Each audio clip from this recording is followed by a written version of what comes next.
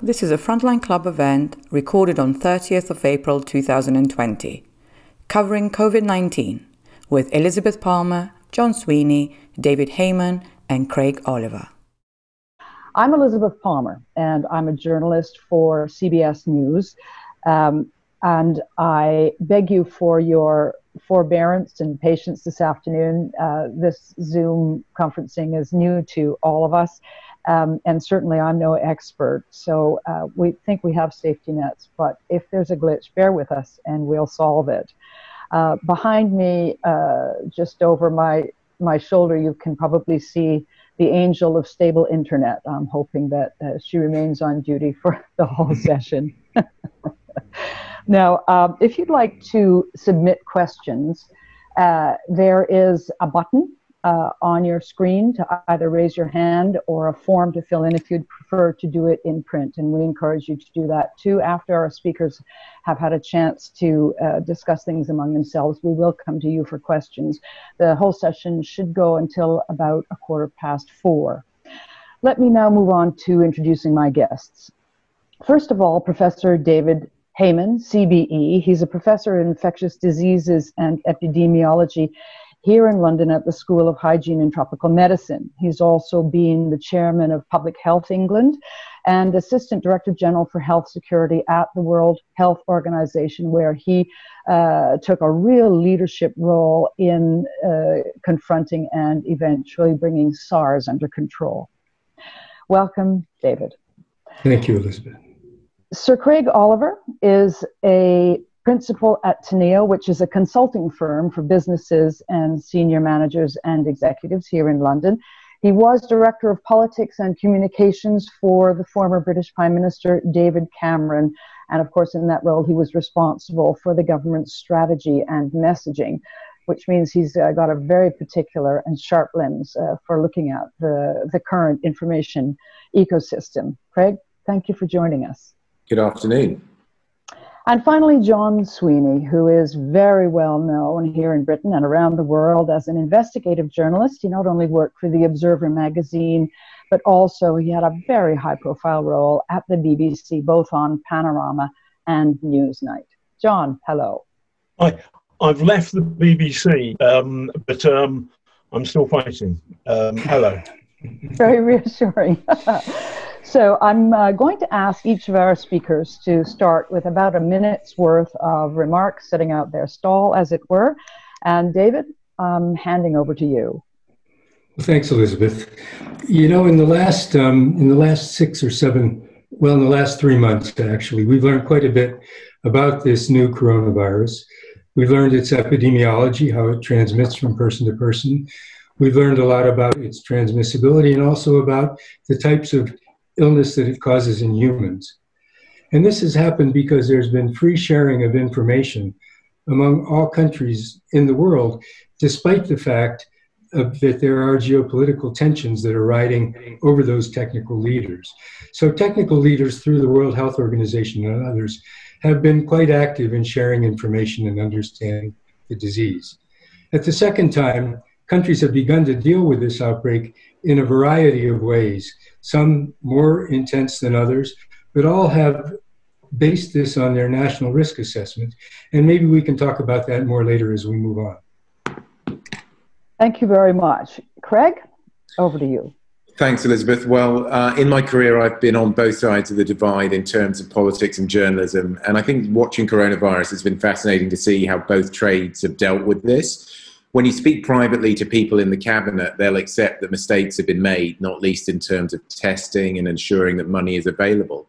But I think journalists have sometimes struggled with what they see as the public mood in terms of giving politicians the benefit of the doubt, particularly when it's clear Boris Johnson had a near-death experience.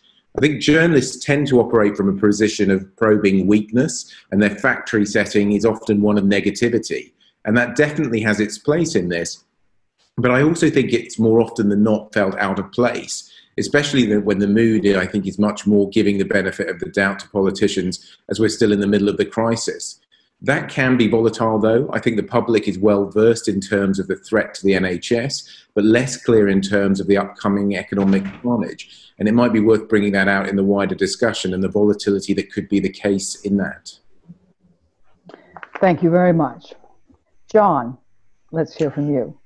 Journalism's job is to tell truth to power, but how do we cope when there is no settled truth? The answer, it seems to me, is badly. Before sticking the boot in too hard to the British parliamentary lobby, I think there's a quick international tour d'horizon makes sense.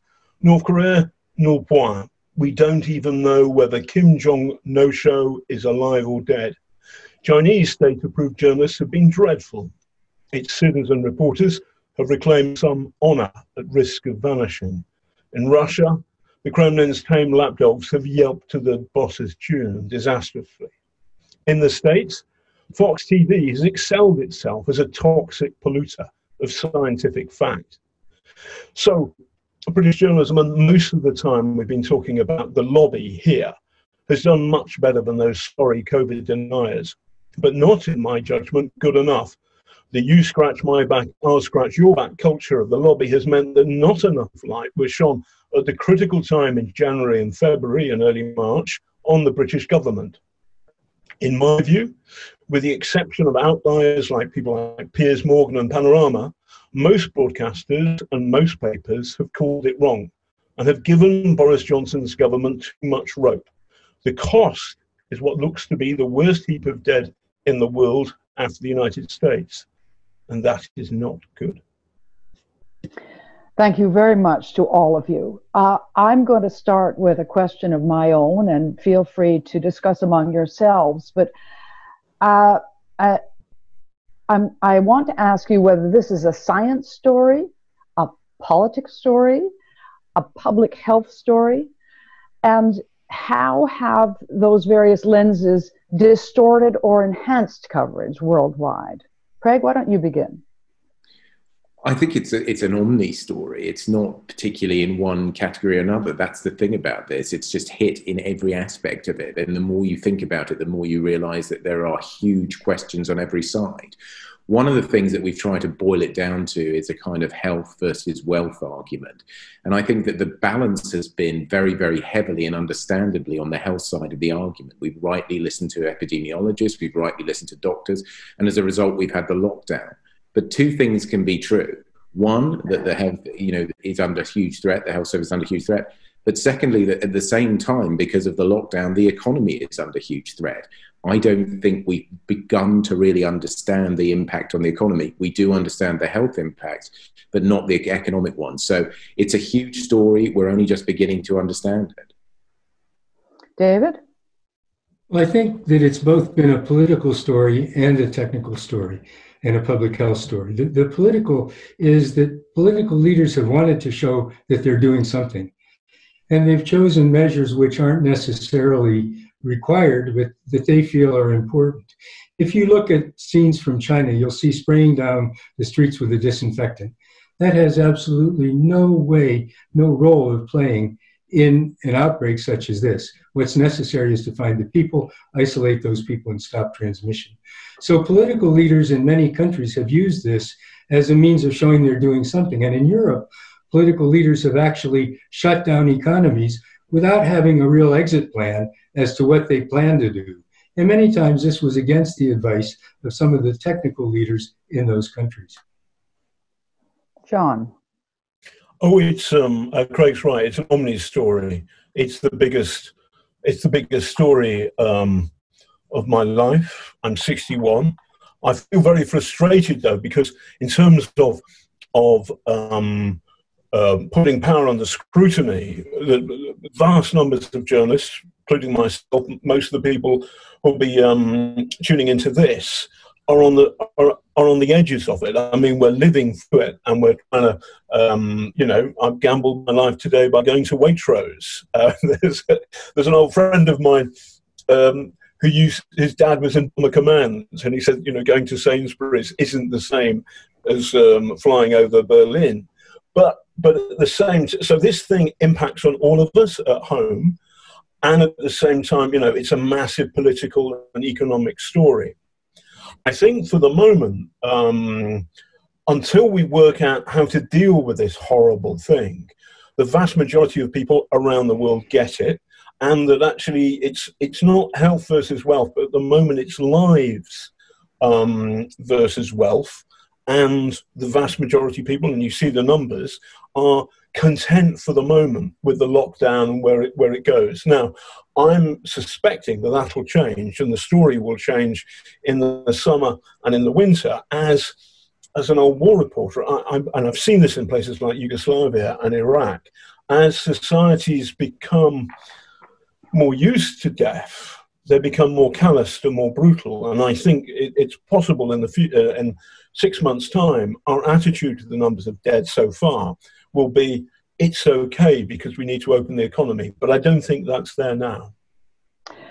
I'd like to address a couple of issues, and I'll come to the whole basic problem for journalists of the complexity of this situation. The economics are complex, the epidemiology is complex, the science is complex, and we haven't done a brilliant job, I think, in simplifying, particularly as it's a moving target. Let's come back to that. But let me go to a political question. In both the US and in Britain, we've had political circumstances that's made journalists pull their punches. Here in the UK, Boris Johnson was very ill, and I think the government, and we had no opposition, that gave the government a bit of a pass, at least for some weeks. And in the United States, President Trump's chaotic and not always rational press conferences have made rigorous political follow-up very difficult. How have each of you seen the coverage damaged by those circumstances? Craig? I don't accept the premise of your question. I think the idea that we're seeing this in terms of journalists pulling punches doesn't really help us understand what's going on here. And I think that it's actually, as a former journalist myself, it's what I was trying to say in my early remarks. I think the factory setting of journalists often is towards negativity or to throwing punches. And actually, I think what you're finding at the moment is a lot of people don't necessarily want to see this as a pugilistic event. They want journalists to be there as explainers, and they want them to ask the right questions, and they want them to ask probing questions. But the reality is the language and the terms in which journalists see the debate and see the action. And there's good reasons for that because of the way politicians have behaved in the past and the way things have been set in the past. But I just think seeing it in those terms and using terms like pulling punches, it's not really how people want this. This is a massive global problem. They want to understand it. They want to understand when mistakes have been made. And actually, I think they're much more prepared to allow benefit of the doubt unless there has been something which has been particularly egregious and outrageous stupidity. David, do you agree with that? Yeah, I've found journalists always very helpful in outbreaks if you're willing to take the time to speak with the journalist and help them understand the issues and understand how they can present it in the right way. That's changing a little bit with social media, but in the past it's been very true that the more time a technical group spent with a journalist, the better the messaging was that came from those journalists. So I think what's happened in the US, and I come from the Center for Disease Control based in Atlanta, is that the journalists are trying to get to these people and they're not permitted to speak. The people who are speaking are the political leaders and not the people who the journalists want to speak with. And as a result, we end up with wrong messages and messages that come from a politician and not from a technical person. What has been your reaction watching the information landscape in the United States since the beginning of this pandemic?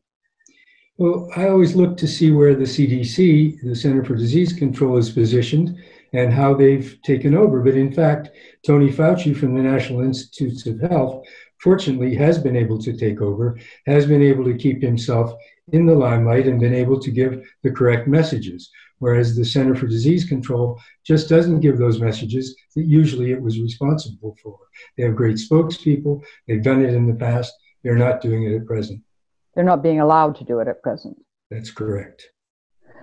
John, do you agree that journalists have pulled their punches, and to what effect? I think they have, and I mean, listen, when Boris went to hospital, you'd have to have a heart of stone not to feel sorry for the man. And clearly, I thought his speech after he left hospital was very, very moving, and I was touched. And I'm not a supporter, obviously, but I was very touched by the way he thanked his nurses, and I thought, good on you. He got that, and the doctors too. Having said that, I think the factory setting, is, to use Craig's analogy of power, is we're doing fine, thanks. We're all doing fine. And the problem is that you can think that so long as you don't lift your eyes and see what's been happening, for example, in Germany or New Zealand or South Korea. And in all of those countries run by a woman, Angela Merkel is a scientist, and it seems to me that she listened to the science from the get-go and made a series of calls, which means that Germany has had markedly fewer deaths and also will be in a much better place economically to deal with this disaster when we all get out of lockdown. So I think that I do feel sympathy for the politicians. I feel most of the time Matt Hancock, the health minister, is doing his best, and you can kind of feel that and sense that. Nevertheless, if you take the international comparisons, it's clear and obvious that Britain has made big mistakes. Look at our numbers of deaths. So the idea that journalism should kind of switch off on that isn't right. And I think, for example, I don't think there has been properly critical analysis or reporting on, for example, the Today programme, which is a massively important thing. And the other thing is that the other bits of the BBC haven't been working properly to, or hard enough, or been given enough access to ministers so that they can do their normal job. So, for example, Newsnight isn't having a great time at the moment because major players in the cabinet just aren't going there. I feel that the system is pulling its punches, and that comes from the bosses. I don't have great confidence in Tony Hall as a Director General. It's one of the reasons I ended up leaving the BBC, and I think it's because he sees himself as a school prefect rather than somebody who's going to ask tough questions. And I don't think those tough questions were asked.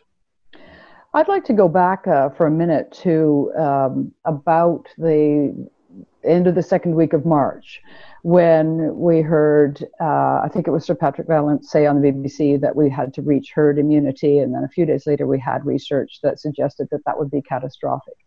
At that time, there were plenty of scientific voices calling for a much earlier, more radical lockdown, and the government just wasn't doing it.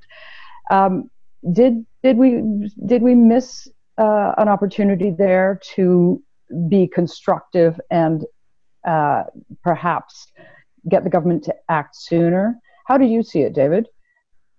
Well, you know, governments base their response on a risk assessment and on the information that they have. And I can't tell you what information the government had that made them make a decision not to lock down. I can tell you that the information that did convince governments to lock down was what was happening in Italy. And that's what the modelers took into account as they began to remodel the outbreak based on what they understood. Italy had a crisis in that they just could not accommodate the patients in their hospitals. And this was a message to the rest of Europe to pay attention and to decide what to do. And it was a message to the modelers to put more data and different data into their models, which they did. So I think you're saying that the position of the government in the second week of March is perfectly defensible. They couldn't have done anything more constructive because they didn't have the facts in from Italy. Is that what you're saying? Well, what I'm saying is that that's what changed. I don't know what facts the government had in at that time, but I do know that when the modelers took it seriously and put it into their models and turned out new data, that's what seemed to influence the government. Craig?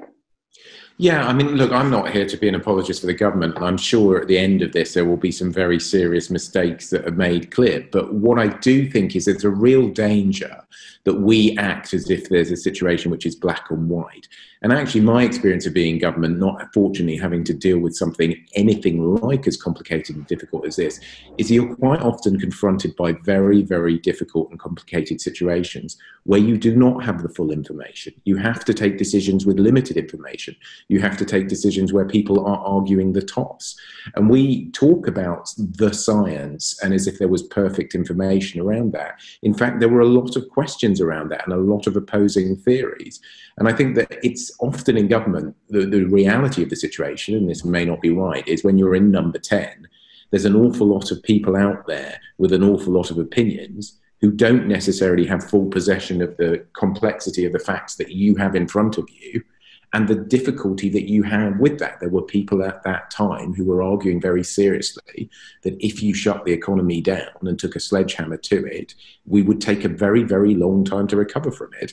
And that also when you are in a recession that is bordering on a depression, people die then too. They have very, very serious impacts and effects. So we were balancing a lot of information at the time, and they may have jumped wrong or they may have jumped late. But I think that actually that it's a bit more understandable than some people are presenting it as, in a kind of black or white, up or down, left or right, binary situation. I'm going to go to questions in just a couple of minutes, but let me ask you all to briefly rate the media's success in simplifying the various aspects of this crisis for viewers or readers. Craig? I think on the health side, they've done a very good job. And I think that that's primarily because the government has pushed the health side, particularly in terms of the lockdown. I don't think they've begun to explain the complexity of the economic difficulties that we're going to face. And I know for a fact that there are very, very senior cabinet ministers who are deeply worried about what's coming down the track and whether or not people properly understand the impact of continuing this lockdown. That's not to say we shouldn't continue the lockdown, but there is going to be a real and serious impact of it. David? I think that overall there have been a couple issues that the press has not been able to handle, not because they're just unable to handle it, but because it was so complex. And one of those is epidemiological modeling. Modeling is done for the public health community to be able to prepare for a best and a worst case scenario. And in those models, interventions can be submitted, which then show what could happen, what might happen, and what won't happen. But the press has always been convinced that the highest number is the number that they should use, and there hasn't been any correction of that. They've just gone out and said, this is what will happen, as if anybody knows what will happen. So the press is taking several things that are hypotheses, if you would, and making them into reality, saying there will be a second wave, there will be many things which nobody knows. We really don't know the destiny yet of this virus. And the second thing that is wrong, in my view, is that the press is putting too much belief in the fact that there will be a vaccine one day that will solve all the problems. And that could be, or it could not be. There may be a vaccine, there may not be. There's a lot of research right now, but we don't understand the immunity to this virus. We don't understand whether that vaccine will be effective. And at the same time, production capacity is a huge problem. And if that vaccine is to be produced in quantities necessary for equitable distribution, other vaccines will have to be taken off the fill and finish line, like measles and all the other vaccines that protect illness we know today. So it's a very complex issue, and the press is treating it many times as there will be a vaccine and this is what will happen. John? Generally, I think the health, I agree with Craig on this point, that the health journalism has been good broadly. I'm listening to David's points there, but I feel, as a consumer, I know everything, the argument about the science, because it is an argument, but the argument about the science is pretty clear. I feel in terms of the politics, as you've already heard me say this, I think that we have not enough light, not enough focus, not enough pressure was put on the British government when it was opposing lockdown for reasons, it seems, that that are wrong if you look at the experience of the more successful countries.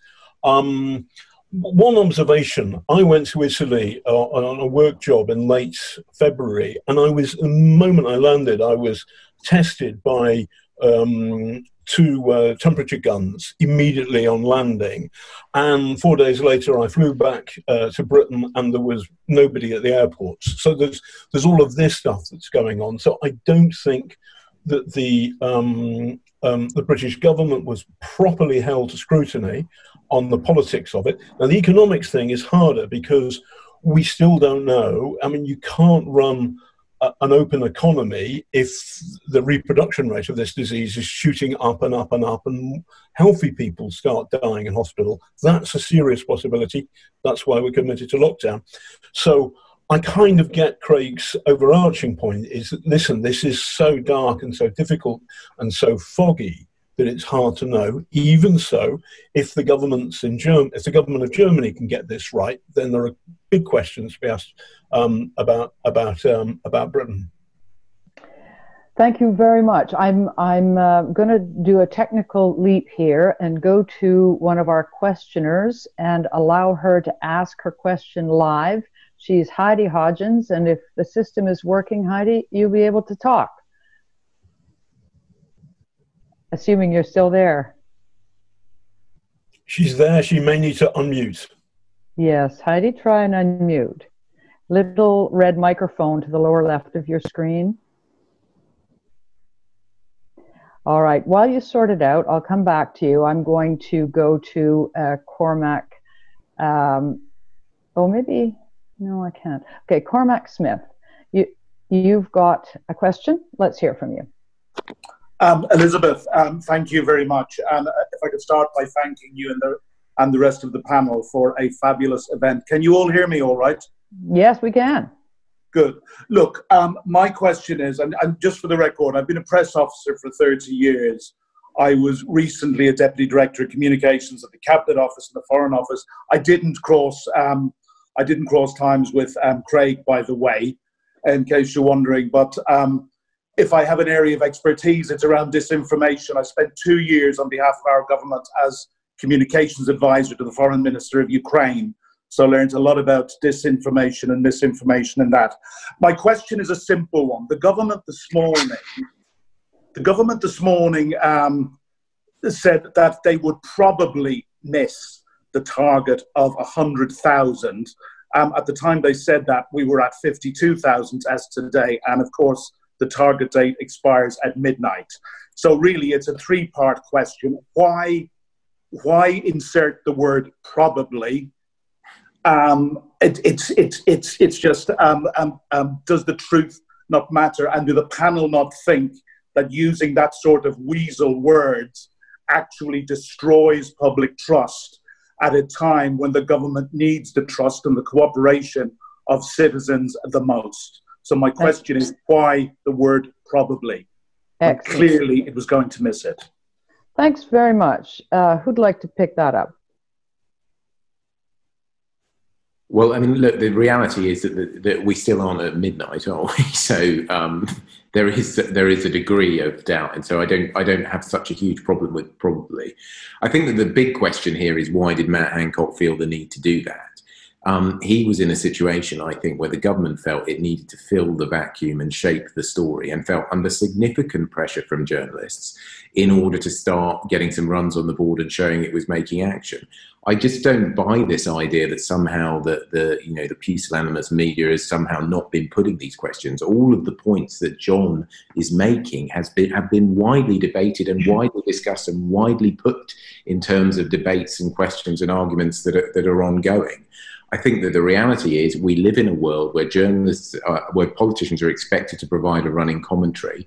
And in this situation, they're expected to provide a running commentary and action where they don't have the tools and the ability to necessarily do that. And actually, I think that the British public is showing a bit more maturity in terms of preparedness to accept that. I don't think there will be some huge outcry about the fact that they've missed the target. But do I think it was a wise thing to do? No, I don't. I want to add to that and ask you whether you think the government is giving the British people the roadmap they want to get out of this thing. They have been asked time and again in these briefings, and they've just reverted to their simple slogan, stay home, protect the NHS, save lives. Fair enough. But after 2 weeks, personally, I've had enough of that. I want to hear how they're going to go forward. And testing is certainly part of that. And we've heard almost no detail on that. It seems to me it's a real messaging failure. Well, again, I disagree with the premise of your question totally. I think what you are failing to understand is they don't have the answer. There is no magic exit plan that is just waiting to be articulated. They don't have the facts. They've set out 5 tests. When you look at those 5 tests, it is not clear what the answer to all of them are. And I think it's really incumbent on journalists to sometimes stop and think for a moment. Maybe there isn't a perfect situation. Maybe they don't know the answers. Maybe this is an unprecedented situation and we can't provide you with the answers that you want or the stories that you want in a 24/7 media world. You just can't. And I think that there needs to be a degree of maturity in understanding that. And just demanding an exit plan when we're in the situation we are now is frankly not a very grown-up thing to do. There could be an offering of some detail on the options. I think that broadly speaking, people have been hugely patient and they are towing the line. But at some stage, the government risks losing public support. But I take your point. I'd like to hear what David thinks. This morning, let me give you one sentence this morning. This morning we heard that the tube in London is operating at 5% capacity and that if it goes to 10% capacity, it won't be able to cope because of social distancing. That is just one example of how an exit plan is almost impossible at the moment. And that's just in one city in the United Kingdom. If you understand the complexity and the difficulty of the problems that are being faced, you then might start thinking, actually, the reality of having an exit plan is going to have to be a very incremental and slow thing. And it isn't going to just create a headline immediately. David. Well, many countries have actually adopted a way of dealing with this outbreak that's more classical in identifying cases and doing contact tracing. And those countries exist in Asia, in Singapore, Thailand, Hong Kong, South Korea, Taiwan, in Germany as well. They've stuck to the initial principle of good outbreak containment. And they've been very transparent in telling the communities what they're doing and how they're doing it. And that's been very helpful to the communities. But then all of a sudden, this idea that you had to really flatten the curve of people admitted to hospital threw all those plans askew, especially in Europe. In Asia, they stuck to those plans. They're still doing that type of a response. Whereas in Europe, the response is very complex. It's different in each country. We've heard that Sweden continues to let the virus enter in a controlled manner, thinking they were following what the UK was doing at the start. And they've continued, whereas the UK then went to a different strategy. So there's much going on in all of Europe. And my philosophy is we need to build the ship together instead of trying to destroy it by destructive journalism at this point in time. But what about the drip feed of information to the public? Or do you think that so far the authorities, public health, and the British government have been generous enough with information about everything, but especially where we go from here? Or what the possibilities are of how we go from here? Well, certainly there's been a lot of understanding about the outbreak and what's going on in the United Kingdom and how that's being affecting populations. And the government's beginning to talk about the problems that are occurring in those people who don't have COVID and gradually bringing in other information. So I think it is trying to be transparent. As far as the strategies, I agree with Craig. There just was no exit plan when governments clamped down, and I don't think those plans are yet in place. John, you want to add something? Go ahead. It's simple. Craig's right. This is unprecedented, but it was not unexpected. And so Panorama the other day, I think very rightly, got a hold of a brilliant story about the shortlist, about the stockpile. And there were serious problems with the stockpile. A lot of the stuff was out of date. They would, for example, have double counted gloves and so forth and so on. And actually, this is that one piece of journalism I thought was very good. Now, it's been attacked by the right-wing website, Guido Fawkes, because most of the doctors on it were sympathetic to the Labour Party. Some of them were members or whatever. Now, it's always difficult slagging off your own bosses, and the most obvious explanation for what happened there was that simply that that the only people who were willing to go on Panorama were people who were kind of strong trade union members, blah blah blah. But there has been problems with planning. There's been problems with making sure that Britain was properly protected for this. I understand and sympathise and get the point that Craig keeps on making, which is that this is really, really difficult and there are no easy solutions. I get that, but nevertheless, I don't think that the British government has behaved in a strong way. But I'd love to hear from more questions, because there are more. All right. Well, I'm going to go to those who are standing by again and ask Ben Booth. Ben, are you there? And what's your question? Hello, can you hear me? Can, yes. Hi. Right, thank you. So I've got sort of a two-part question. John mentioned about North Korea. Are they communicating with the World Health Organization? Are they actually being unsecretive for once? Do we know anything about coronavirus in North Korea? That would be quite interesting, because now in North Korea they probably just go, "No, there's nothing wrong with us. We're fine. We're all the best. We've won the World Cup. Everything's great, and the Olympics." So and with Kim Jong-un, when is the likelihood of us finding out anything to do with his situation? But also, the second question is, in the last year, I've been very lucky to get to travel a lot. I've been to the Middle East and various different countries.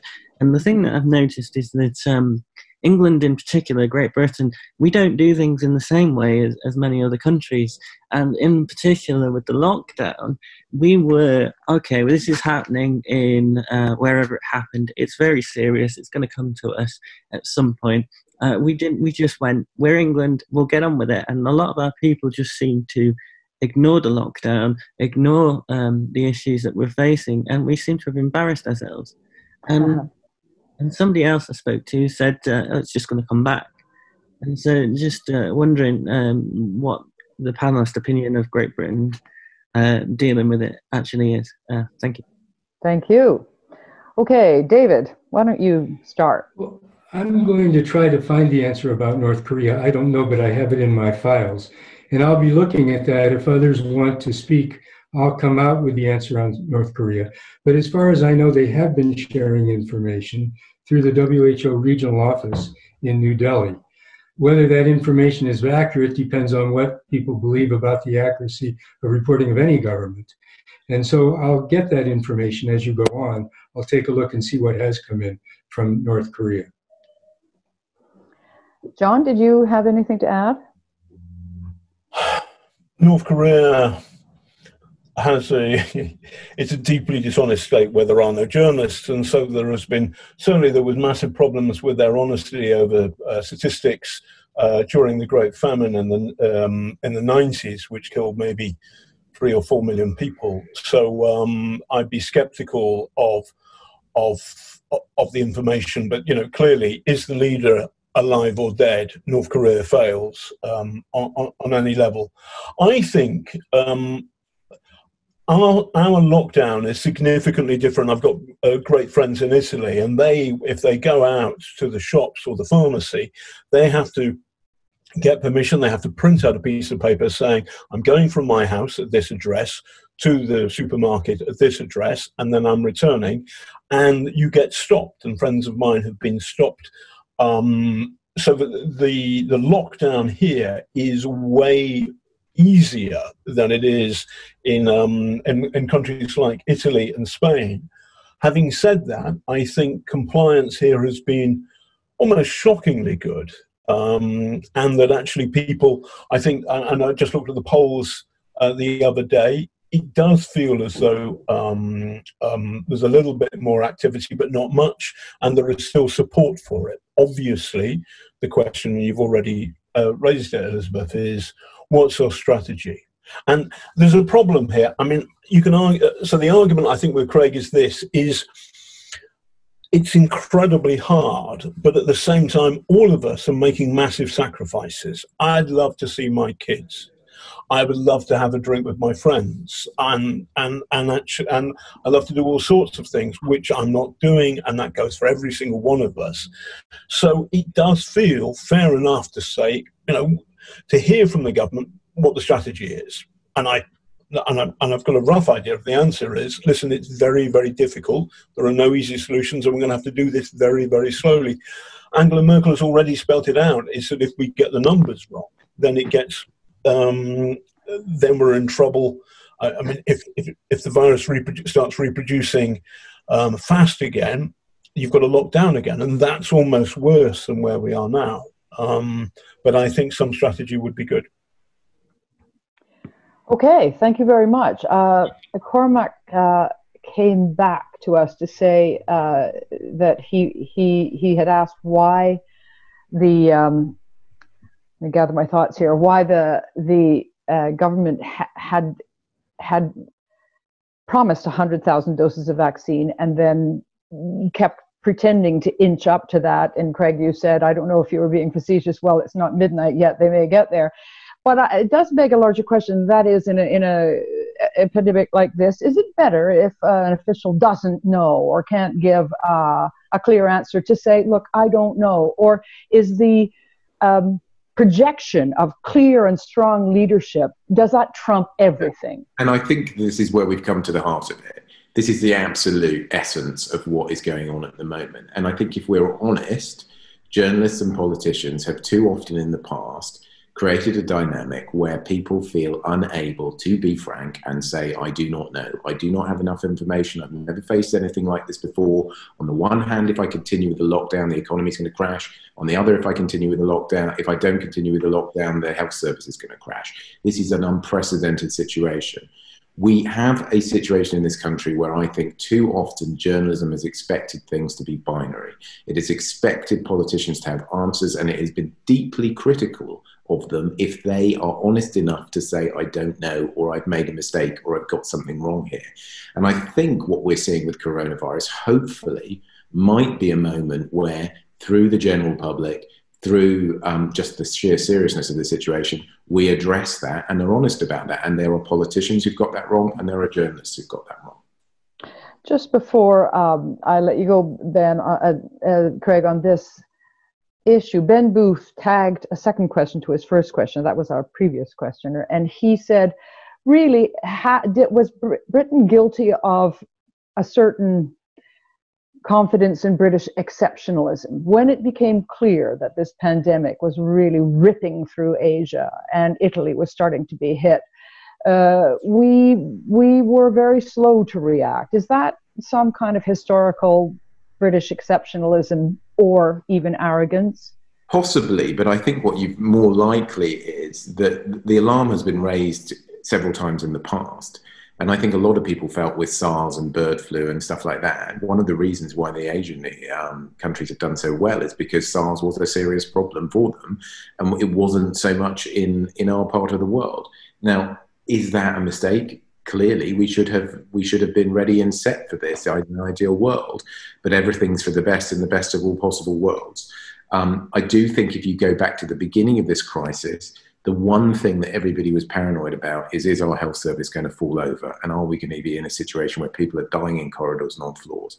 That has not happened. And we actually have capacity to spare in the health service. That is a good thing that has been got right. I'm sure that there are many other things that will turn out to have been got wrong. I'd like to go to some of the questions that have been submitted in text. And I think I'll begin with Amy Price, who asks, why in the UK does speaking truth to power seem so difficult in this pandemic? Macron, in a press conference, apologized to the French people for the failures of his government. We really haven't seen that here. And Amy says it to her, in her estimation, it looks as if hard questions or those sorts of admissions would be judged unpatriotic. What's really going on?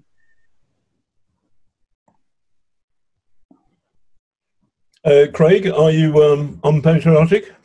I just don't. Look, I mean, again, I keep giving the same answer. I don't accept the idea that truth has not been spoken to power. I do not think we have shy and retiring journalists in this country who are not prepared to ask difficult questions. They certainly are. In fact, one of the issues that has been debated in this and in a lot of the surveys that have been done of people is people aren't quite happy about the degree to which they feel that questions have been seen through a political lens rather than an informational lens. At the beginning in his opening remarks, John made the point about Panorama and Piers Morgan and this kind of thing. I mean, people are asking difficult questions. I don't accept. None of the things that John has said to me are a revelation to me. I'm not sitting here thinking, oh my God, I've never heard that discussed before. I've heard it discussed endlessly. But I've said what I said. Macron did. I mean, he did a great interview with the Financial Times, and I thought it was very, very thoughtful, and he did express how incredibly difficult this was. And I felt I'm not saying an outpouring of love for the man because that would sound unpatriotic, but it was impressive. And he apologised for the screw-ups that the French government has done. I haven't heard that at all from the British government, and I think that what Cormac was saying is kind of on the money in that we're going to get 100,000 tests. Now, I understand why the government did that. I don't think it's a good thing they've got to test, but also they should trace as well. This is what's been happening in Germany, South Korea, and the more successful countries.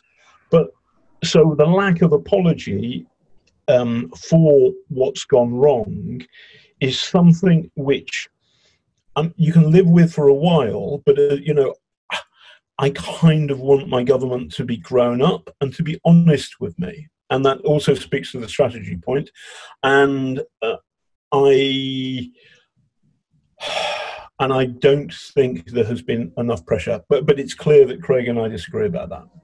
Let me add, David, did you want to add something? I was going to layer on one more thought to the same kind of discussion. This comes from Monica Woodley, and she asks, really, are we avoiding talking in simple and clear terms about the inevitable equation here?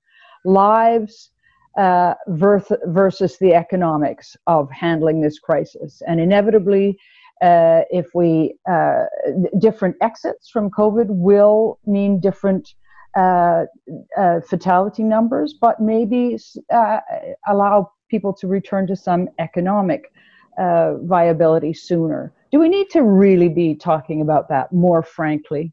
David, where are you on that? Or who'd like to start? Yeah. I'll start, because in the medical profession, that's a discussion you can't have. Because saving lives is the dedication of the medical community, and an oath is taken when you complete your studies to save lives if you can. So it's a very difficult decision, and a decision that the medical community very often will not undertake. And it's a dilemma for governments when they're trying to weigh what's happening with the inequalities, what's happening with deaths among the people who can't access healthcare, and what's happening to an older group of people who are close to death anyway, as some people would say. So it becomes a very difficult decision for governments, and I don't think that the health community is able to provide much rational input into that because of this belief that lives must be saved at all costs. So it's an argument. But that modeling has to be going on, and those equations are out there, and ultimately politicians are going to have to choose. Should that be part of the debate? It's wrenching, but it's crucial. So I think one of the things I think would be really interesting is that when we see the numbers of deaths, that actually one thing I think journalists could really help with is digging down into who exactly is dying. What are the groups in society who are dying and dying disproportionately? Obviously, the elderly. Obesity, I understand, is a massive factor in all of this. Now, the question is, I think some economists, and the columnist Matthew Parris, I think, have actually been quite brave in trying to push forward the argument of, look, maybe we need to try and understand that already in society, we do allow a certain number of deaths in certain areas. The National Institute of Clinical Excellence makes decisions about what drugs people will get based on how expensive it is to keep them alive for a number of years. And I think that forgive me if I've got my facts wrong, but I think £30,000 for a drug for an extra year of life is, that is a barrier, and that we do that. We allow people to get into metal boxes and drive around at 70 miles an hour and understand that thousands of people will die as a result of that. These are all very, very difficult things, and certainly if your grandmother or mother is impacted by this, you certainly don't want to hear that. But when you start balancing that against the fact that in a recession or in a depression, there are serious issues in terms of impacts on people's lives. There are serious impacts of keeping a lockdown going in terms of the amount of domestic abuse that's going through the roof, the mental health problems that are coming out through that. The nuance and the richness of that argument, I do not think has come to the fore enough. And I think that actually some brave outliers are trying to make the case and make the argument, but I'm not sure it's something that society is quite ready for yet. There's also another argument that has to be made, and that's the argument of more investment in public health and health promotion, in preventing the comorbidities that we now see are the risk factors for death in this outbreak. Because promoting a healthy lifestyle and accomplishing that is really important. And that may be why countries such as Germany and other countries which invest more in public health, in their public health institutes, are ahead of what appears to be going on in the UK right now. Public health has to be a part of the discussion. I'm going to push the frontiers of technology back a little further even and go to somebody who's been listening on the telephone. Now, I can't see your name. I just see your phone number. It ends in 4095. And if you'd like to pose your question, go ahead. Have we got 7759114095? All right. Well, I'm going to move on to the other person who's hanging on the phone. And your number ends in 8326. Are you there? Oh, so that was a failure. All right, then. Well, I'm going to go back to the conventional. Look, it's gone green. Oh, wait. Hello? Hello. Yes. Hi. Go ahead. We almost had liftoff. Are you there? Okay. Anthony Knox is joining us online. And Anthony, if you've still got your question on the tip of your tongue, let's hear it. The thing that worries me most of all about this is that I remember 50 years ago living in London, nearly 50 years ago, when I turned to the Irish Times and the Financial Times as my only sources of accurate news. And I went back to Ireland and joined the BBC and later ITV in the middle of the Troubles. And I find myself in a similar position now where I don't believe that things are being accurately reported in Britain. The one thing that I find most disturbing is that the excess deaths in the Z score of excess deaths in England in particular are shockingly worse than virtually any other country around the world. Maybe you could help us out. What are the Z score is really just the excess number of deaths over the average. So right, gotcha. You're forgetting about what is reported in terms of for one COVID-specific deaths. Exactly. Yes, you're just looking at the excess deaths. Right. There's a group called Euromomo who publish these, a European group who publish these around the world. And it's worth going on the Euromomo website to see the excess deaths. And England's excess deaths are on a different scale from every other country. Italy and France were bad, Spain were bad, but they've got a sharp downward turn. England's has shot up and is staying up at the moment, is not decreasing. Well, I'd like to hear from... It's the reporting of that worries me. This is not something that's known. It's not being reported. I've learned about this, I think, from Irish reporters, probably from RTE or from American reporters. I don't hear about it in UK reporting. Oh, okay. Well, that's a very interesting question. I have heard the statistic reported, but you're right, not very often. And John has something to say, and I'd like to hear David on this too. Go ahead. Well, the Financial Times the economics editor of the Financial Times has said there's a massive problem here. And if you look at deaths from all causes, and some of those causes not reported. So the underlying assumption is these are COVID deaths, which have not been detected because of a lack of testing primarily. You need to add something like 20,000. So the moment the total British death number is something like 26,000, but if according to the all numbers of deaths, and there's a time lag with this because because of reporting problems, but essentially our total death toll, says the FT, is something like 47,000.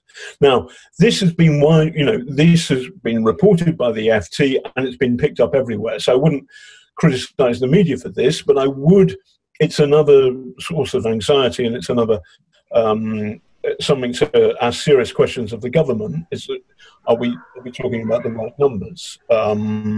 It's a problem. The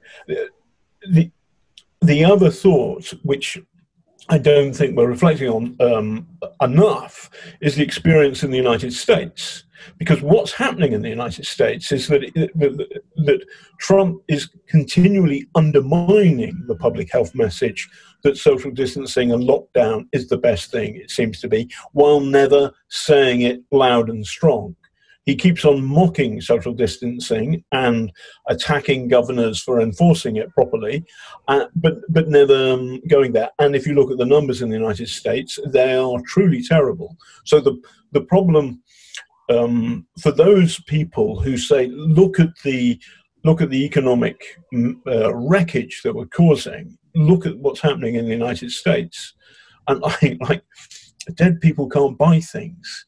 So you've got to, that is also part of the balance. I do feel, as an old war reporter, I've seen countries like Yugoslavia that civilization became, after the war got going, people became more calloused and more brutal, and things which were genuinely shocking for me and Yugoslavs became more and more normal.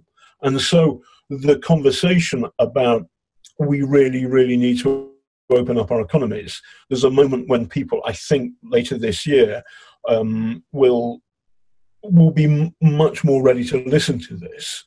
And I appreciate the difficulty of politicians is that they can't go there now because we're still in shock about what's happening and everybody's afraid. At the same time, what are the scientific solutions to this?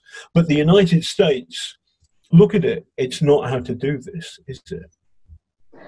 David, let's go back to the Z deaths. As I understand it, it's a number of total deaths in the country, and if we look at, say, April or March in England, compared to past years, the number is way up.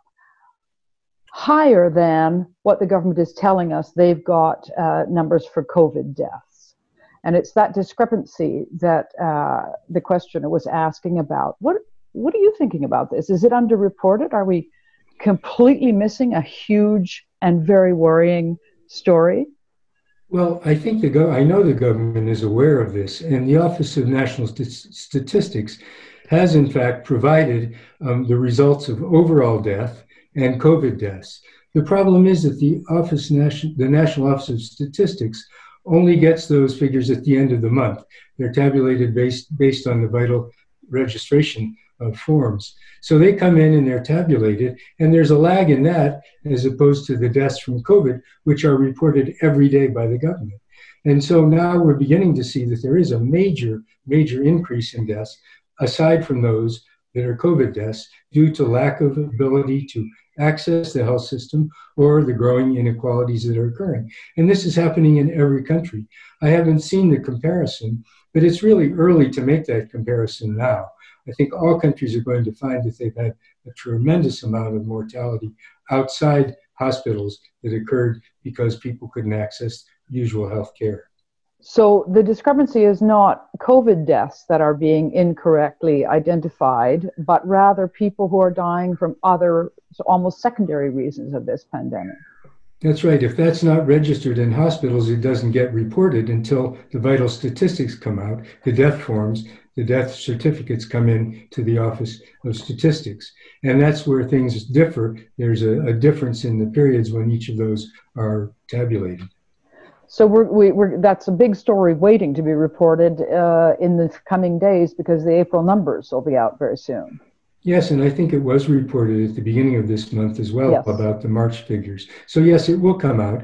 And I know the government is very concerned about this, and that goes into this formula of what are we doing and how do we do it more effectively. And Elizabeth, I just have one more reply, and that's on North Korea. Yes. They are not reporting to WHO on a regular basis. No. They are? They're not. Well, I didn't hear it. Is it they are or they're not? They are not. Good. Well, when I say no, good, not good. bad, but having been there, that's exactly what I expected. Yes, there are no journalists in North Korea. Right. All right. We've got, we're at just past the 4 o'clock mark, and this has been hugely enjoyable. I think what I'll do is take one more question from Ivor Wells, who's been waiting for some time. And after that, we'll have a quick wrap up, a comment from each of you and in response to a question from me. So Ivor Wells, over to you. Maybe he's given up. He's got to unmute. Oh yeah. Ivor, unmute yourself. Yeah. Unmute again. He unmuted briefly. He needs to unmute again. Ivor, unmute again. Can you hear me now? Yes. Yeah. Fantastic.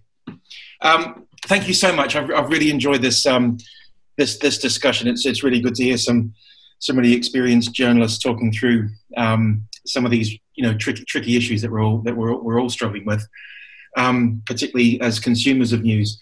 My question is perhaps a slightly broader one, in the sense that my background is I'm an international development consultant, and I've spent a lot of time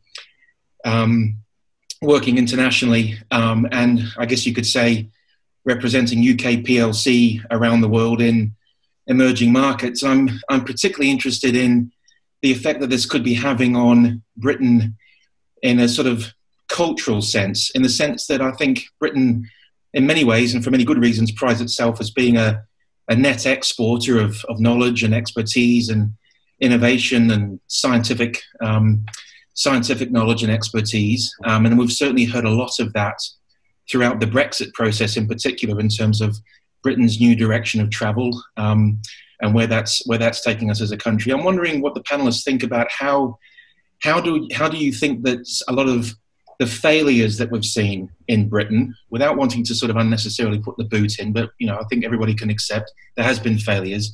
How do you think that will affect our willingness and our commitment to learn from other countries, and particularly countries that we perhaps consider to be competitors with?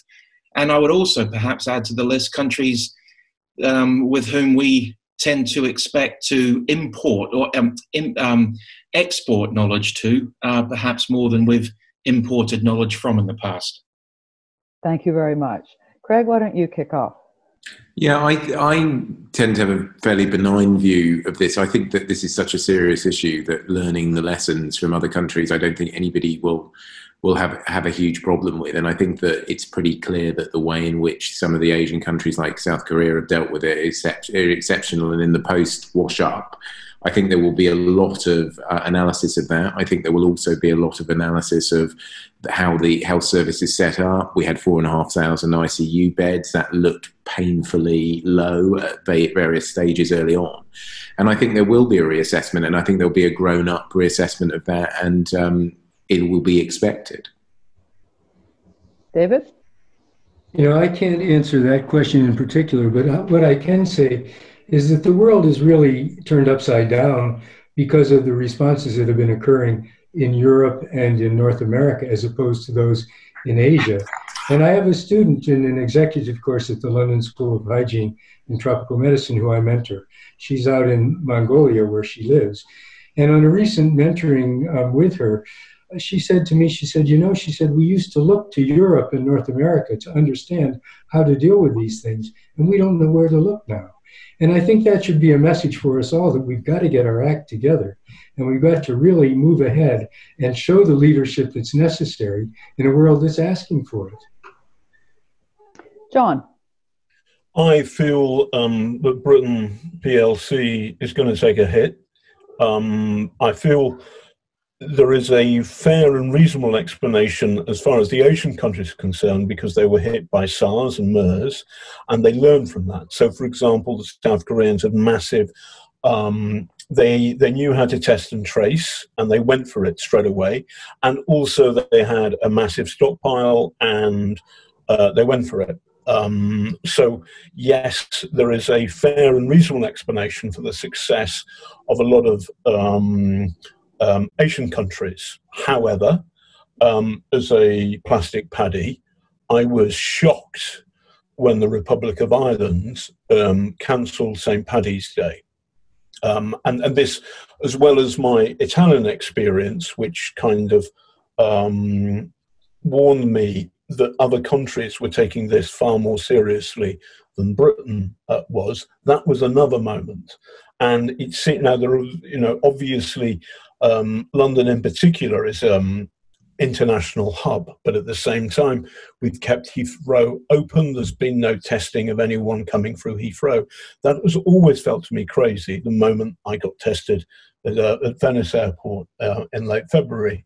So I think Britain and the United States, they're looking as though the two countries are going to come out of this badly, but not getting it. And again, I'm afraid to say this, but the European exception is Germany, where the deaths are way, way lower than they are here per capita. And that is because they did testing and tracing and lots and lots of kits from the get-go. So that the international comparisons that the Anglo-Saxon countries are going to be, we're going to take a hit, I think. No question. Thank you very much. All right, one more last round, and I'm just going to ask each of you how you think the post-COVID world, or in what respect will the post-COVID world most be different? Craig. I think that there will be an expectation that there is a magic money tree and that can be shaken again. I also think that we've seen COVID has acted as a massive accelerant. And so trends that we've been seeing in terms of businesses have just been massively accelerated. And businesses that Warren Buffett famously said, when the tide goes out, you discover who's been swimming naked. I think lots of businesses are discovering that, and it's caused a lot of exposure there. And so I think that reality is that fast forward has been pressed. And so it also, not just in the world of business, but in terms of geopolitics as well, it feels as if trends that were already clear have been fast forwarded. So the movement of the world towards Asia and the preeminence of Asia in this century, I think, has been fast forwarded as well. So I think huge, huge changes have happened, and it's acted as a massive catalyst for things that were probably already happening, but would have happened at a slower pace. David? Well, I think that this outbreak or this pandemic has given us glimpses of what could be in the future. We've seen a lack of pollution in blue skies, for example, and we've seen many, many good benefits from virtual panels such as this, avoiding wear and tear on the human organism, but also saving the need to travel to go to participate in a panel such as this. These are opportunities which we've been able to take advantage of, including new apps that are helping us to get along better in communities. And I think we should see this as an opportunity to really change the way we've been living and try to do some new things that we've learned how to do during this pandemic in the future, so that we do have a better world, a more green world, where we all are more comfortable and have a better life for us and for our children. John Sweeney, last word to you. I miss pubs so much. I miss pubs so much. I'm worried because financially, if this is going to take 18 months, fingers crossed, then there's a whole bunch of old businesses may hit the wall, like pubs, like newspapers. Craig's right that technology is on fast forward. David's right that green is lovely, walking around London, listening to birdsong in the morning rather than the racket of planes coming into Heathrow. Let's try and treasure and keep some of the good bits of this awful time. I also feel politically that I think the whole country, and I think, has shifted 10 degrees to the left. There is such a thing as society, said Boris Johnson. It's necessary and proper and right to celebrate our NHS workers. I said thank you to my bin man the other day. And it's a conversation I wouldn't have had in the time before, but I just said, thank you very much, mate, because I appreciate his public service. And I think that's sunk into all of us. I think there should be a reckoning with the people who rule the Chinese Communist Party. They sat on this awful thing. They didn't tell the truth to the world for something like 6 weeks, or at least 4 weeks. And those 4 weeks could have bought us time, and they could have stopped it. So the idea that governments, economically the world may tilt to Asia, but also at the same time, honesty and transparency in politics and acceptance that journalism is a social good. China too has to change. Gentlemen, thank you so very much. All those comments on a greener world and honesty and transparency and fewer flights from your mouths to God's ear, as they say. And I want to thank you for a really wonderful discussion. Thanks to everybody as well who dialed in or joined us online. And once again, I will encourage you to have a look at the Frontline website and sign up for some of the sessions that are coming up in the coming weeks. Stay well, everybody. And I look forward to seeing you again. Goodbye.